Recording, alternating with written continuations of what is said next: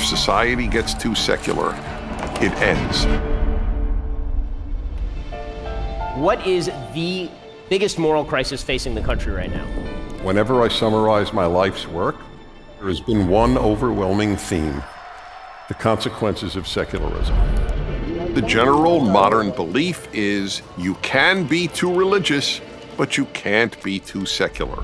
But it's not true. If society gets too secular, it ends. You've got to ask the right questions about life, or you can't come up with the right answers. We become stupid as we depart from that book that people laugh at called the Bible. And this is all a function of the secular world in which we live. And I speak on a lot of things. I've been on radio for 40 years. I've addressed literally thousands of topics. These talks are what I consider the most fundamentally important messages I can give to people. I am not making the case here for the truth of any given religion.